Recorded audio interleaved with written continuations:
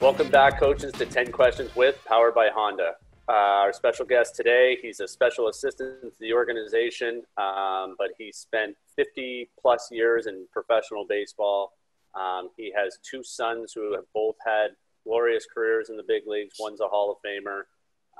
He does a lot of our camps throughout the summer and very involved in Tournament 12. We're very happy to have Santos Alomar. Santos, thanks for being here. Hey, nice to be here at TJ, and it's nice to be able to help the young kids. Awesome. Well, we're going to get right into it. Our first question comes from 9-year-old Ashlyn. I know power comes from the legs for hitting. I was wondering if you had some good drills to hit the ball harder and farther. Well, the only thing that I have to say to her is this. At your age, you will not have power. At your age, you're going to be getting older, and as you get older, then you're going to be gaining power. But my concern with you right now is that you're not going to be focused on what you need to focus. What you need to focus is to get a good, comfortable stance at the plate.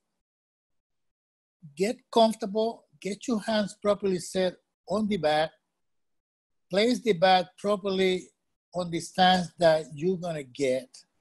Then when you swing, you should be relaxed and you should rotate the back leg. The back foot is the one that is going to create the strength into your hip and into your hands. And that's how you're going to get power. So just be concerned on learn how to use your hands properly, see the balls properly, and let everything else work. Awesome, Santos. Next question comes from Ben. I coach an 11U team, and many of my infielders are scared of the baseball. Do you have any tips to eliminate the fear of the baseball in the infield? The first thing that I got to tell him is just to get balls at a short distance, roll the ball to them at a short distance. Let them see the ball properly, let them come into the ball, and then as they learn that, then you go a little bit farther out. But the key is to teach the kid how to prepare themselves, how to put their hands, their legs properly, body-wise, how they should bend forward, be relaxed, charge the ball properly. But the key is just to read the ball off the bat. One time you do that, you're gonna learn on how to approach the ball. Awesome. Next question comes from Sherry. Who is the hardest working player you ever saw, and what characteristics made him that way? Well, and if I have to tell you, I mean, I got my kids, and my kids, they work very hard. I used to have Robbie, and I used to work all the time. Robbie was working all the time. When he signed pro ball at the age of 17, I used to put about 200 balls in the batting machine, and he would swing and bunt daily. And then he will get a coach and he will take ground ball. And then I will take him into the side and I will work on the double play. But then he used to do that along with other people too. So the key is your goal. If you have a goal, you know that the sacrifices that you make today are the benefits that you will have later on. So work hard, work with ethics, have respect on what you do, and everything will work. Next question comes from Claude. During practice, my players seem to zone out during base running drills. They don't seem to have the same focus when it comes to base running that they do with hitting. Do you have any tips to get people more engaged in base running? Well, one of the things that I have to say is this. Teach your kid the value of each thing that they do. Nobody can win a game by itself. It takes a baseball team to do it. But if you don't hit, you can help win a baseball game by running the bases properly. You can help the team by fielding properly, by throwing to the right base, pitching properly, hitting properly. So it's a key that it go point to point. Just teaching the importance of each of one of those things.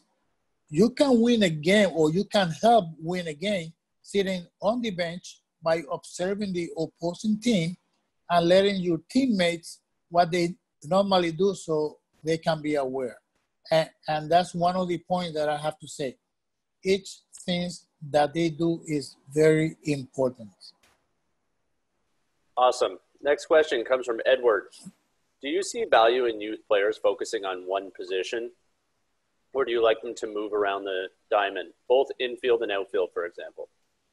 I don't mind them moving around as long as they love it.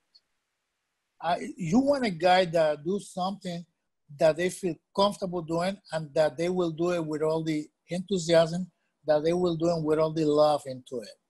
But it's good for them just to learn other position because that helped him on the valuable and that helped the ball club on their needs. So it's always good if they can do it.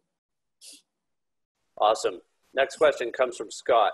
Who was your favorite baseball coach growing up, and what made him so great? Well, I had it all depends what age, because when I was growing up, when I was a kid, my brothers, they used to play baseball. So I used to follow them and I used to observe them and I would get from them tips and things like that. When I got into pro ball, there was a few guys that I actually loved to work with them. One was Rocky Bridges that put his time with me. The other guy was Grover Resinger, put his time on me. And managers that I love to work with were Billy Martin. Billy Martin to me was outstanding manager. And there was a lot of other great managers, but you always like somebody because of the way that they treat you or the way that they do things. That's great. Next question comes from Ryan. You've been involved with T12 since the start. What do you love about the Canadian baseball player? Well, one of the things that I learned about the Canadian player was discipline. They were always attentive and they were always willing to become better. And one of the things, I like that. I like the player that will pay attention, that will try to get better, and that will focus on the things that they were trying to learn. So Canadian baseball players, they have a lot of improvement, and you see it now. They have a lot of them playing. Awesome. Next question comes from Stefano. I've heard a lot about the pyramid of success that you talk about from your camps a few years ago. Can you explain that? Well, I always talk about I always say 9, but actually 10 things that I always talk about. It's going to be with pride. It's going to follow with will. That will follow with respect. Respect will follow with discipline. Discipline will follow with knowledge. Knowledge will follow with the understanding. Understanding follow with preparation. Preparation follow with anticipation. The anticipation will give you a reaction, and that's how you get wisdom. If you get it from the bottom up, I have wisdom because I reacted to the anticipation, to the preparation that I had, from the anticipation, from the knowledge, from the discipline, to the respect, to the will that I have to become the best, and for the pride that I have in me. That's awesome. Last question, Santos, is going to come from me, so from TJ. Obviously, we've grown a friendship over the years doing the camps together, and I always look at you and I always wonder, for somebody who's been in baseball for not only professional baseball for almost 60 years, but you grew up in baseball, your brothers all played baseball, your sons played baseball, you coached, you played in the major leagues, and what you wake up every day, like what do you love so much about the game of baseball that keeps you coming back and has just made it such a huge part of your life and your family's life? Well, I'll tell you that, TJ. In our family, mothers and fathers, we were about 21 in the game, professional. You know what I mean? But it just go back to love. Baseball has given us everything. We love what we do. And what we're doing now is trying to give the younger player our knowledge, our experience, so they can become better and don't have to go through to a lot of the things that we went through. But they gotta understand that they gotta love and respect what they do. And when you work, you should work with discipline and with the ethics that everything that you do it to learn something every day. Don't work just to be seen.